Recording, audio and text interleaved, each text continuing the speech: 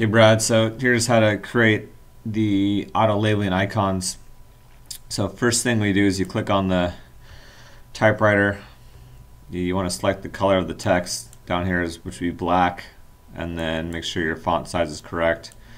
Then I'll go in here and type in card reader dot, let's say 1-10 for our first floor. Hit escape, and then if you want to create this is just doing auto labeling. If you right click, you add it to your first tool chest, which is right here. So I added that to my tool chest. Next step would be to right click on card reader 110, go to sequence, define. Sometimes you gotta do it twice. Then in the sequence box, you get the option of doing sequences. I do 1, 2, 3. So I go card reader dot 1 dash, and then after that it's going to go 1, 2, 3 and count. You click OK. Now when you single click on card reader 1 dash, it's going to auto count your devices like this. Now if you want to take a and actually pair CR with that device, you can say you want to do a camera. So you can take a camera from this list here, just for example, and then you want to pair this camera with this icon here. You would hold down Shift and you click on both icons. Go down to the bottom on the right here when you go to your wheel.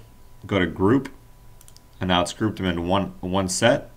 Now they're in one set. You can right click again, go to Add to Tool Chest, add to your tool chest.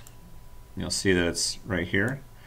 And I could then right click again, go back to Sequence, Define, and I can set that to card reader dot 1 dash, hit OK. Now I could go in and actually have that camera tied to that device. If you then click on it and you hold Alt, it'll give you the option to move them around when you do that. And then that's about it. And if you want to change that sequence, you right click again, go Sequence, Define, card reader, say you're going to floor 2, you go card reader floor 2 and you click OK. It says you want to rebuild existing sequences in the active document. You say no. Now you can start your next drawing with card reader 2 and you can keep going.